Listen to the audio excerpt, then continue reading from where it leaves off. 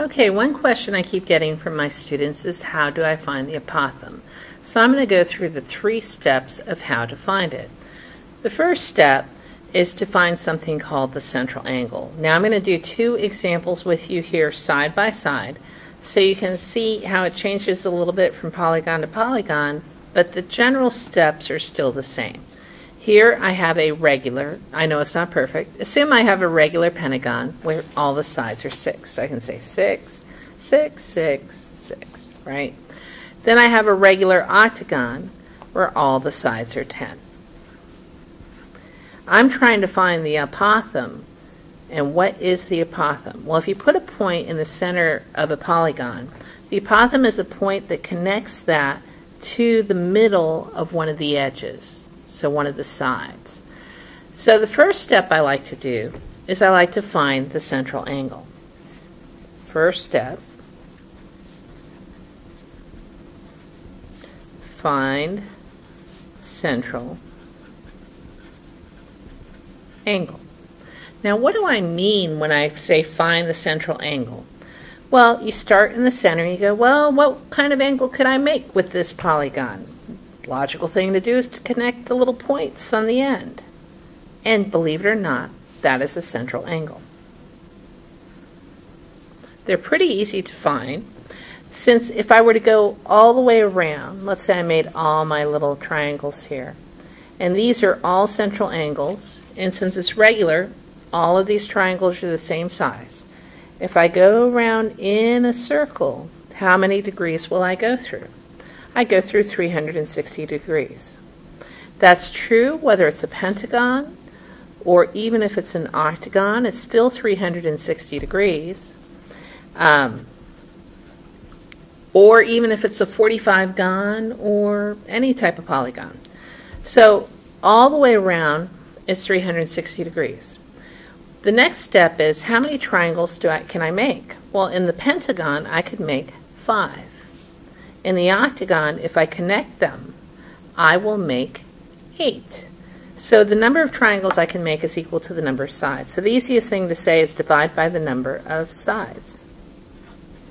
All right. For this problem, it's going to be 360 divided by 5, which is 72 degrees. 360 divided by 8, don't get confused by the 10. This is the number of sides, and that will be 45 degrees. All right, the 10 has to do with how long this is. It doesn't really have to do with how big the angle is. The second step we have is we make a right triangle by cutting this triangle in half. So make a right triangle by cutting central angle in half.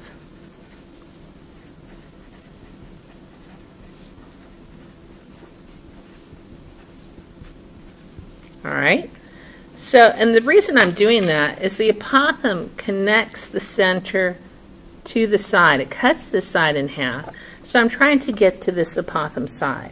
So I'm going to go ahead and draw a triangle here. This angle right here, if it was 72 degrees, it's not 72 degrees anymore. It's 72 divided by 2, which is 36 degrees. So that's 36 degrees. For this one, it was 45, so now it's even smaller. It is 45 divided by 2, which is 22.5 degrees. All right? The apothem, remember, is this side. So if I wanted to kind of highlight that, this is the apothem. This is the apothem for this polygon. All right? I know the angles. I'm looking for the apothem. I actually still know a side. If I cut this side 6 in half, then what I'm going to get is 3. The way I got 3 was I said 6 divided by 2. This side, if I cut it in half, I'll get 5. And the reason I got that, 10 divided by 2 is 5. All right? The last step is to use a trig function. Use a trig function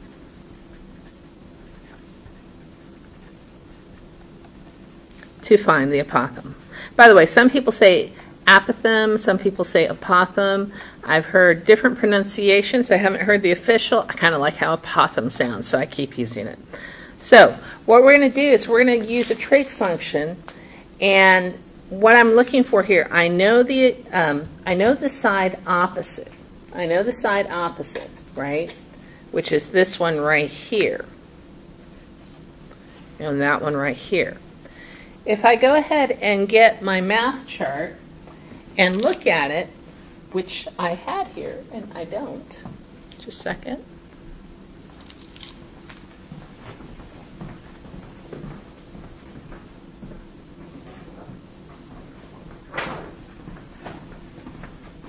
Got my math chart.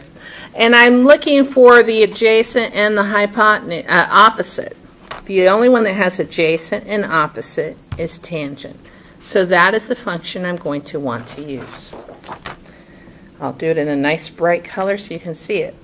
So tangent of the angle, tangent of this angle, of the angle, and I'll just say angle, equals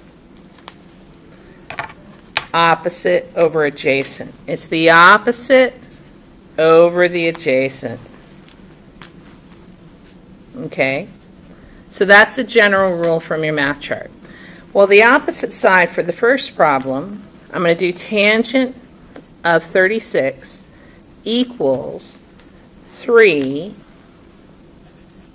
over, and what I'm looking for is A. Okay? Tangent of 22.5 for this problem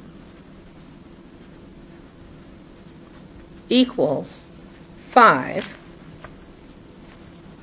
over the apothem.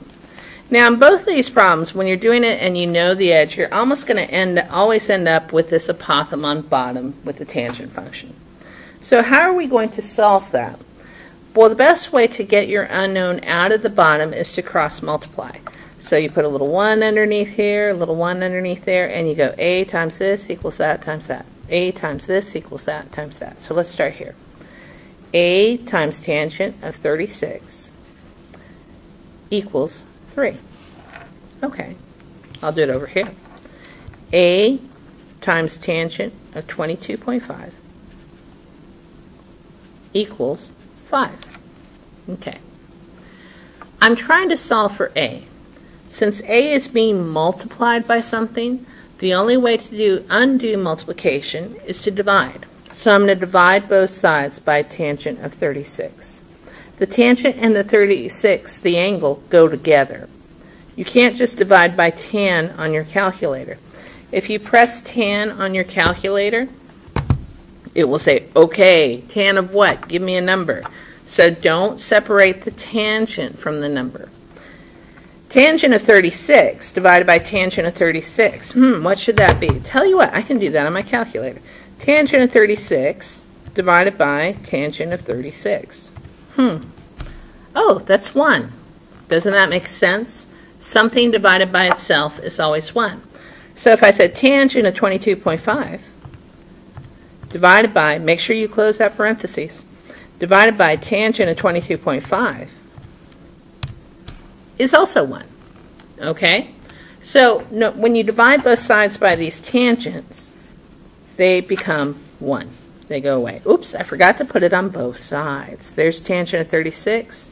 Because remember, if I do something to one side of an equation, I have to do it to both sides of the equation. All right, so now I can say A equals 3 divided by tangent of 36. And if I get my calculator, I'm finally ready. I know most of you have been dying to grab your calculators. It doesn't kill you to wait. 3 divided by, here, let me go ahead and do it here. 3 divided by tangent, there's the tangent button, of 36. Enter. Now, is this right? One of the things you always need to make sure of on these calculators is that they are in degrees. So let me hit mode. And I am in degrees right here. If you're using the TI-84s, you can see there's radian, there's degrees. We always want to be in degrees. I can hit clear to get back out. So 3 divided by tangent of 36 is 4.1, I'll go to the hundreds, 4.13. You always want to go at least to the hundredths on these, because if you stop really short, you're still going to be missing a percentage of your answer, okay? And that will come into play because apothem plays into the area. So then this next one, A is 5 divided by a tangent of 22.5. How much is that in my calculator? 5 divided by tan 22.5, enter, 12.07. If I wanted to go to the thousandths, 12.071, 12 and 71 thousandths. So just to recap, the basic steps, this is how long, this 4.13 is this leg right here, all right? I'll just highlight it in red. This 12.071 on bottom is how long this leg is. That's called the apothem. So what we started by doing was we first made a central angle by dividing the 360 degrees by the number of sides. And then we make a right triangle from using that, but half of the central angle. So, I like to have my little right angles on my right triangles. So I cut it in half. The 72 degrees becomes 36 degrees. The 6 becomes 3. The 45 degrees becomes 22.5 degrees. The 10 becomes 5. And then the last step is using a trig function, setting up the ratios, use your math chart, and solve for your unknown. First cross multiply, and then divide by whatever's multiplying the apothem. And use your calculator.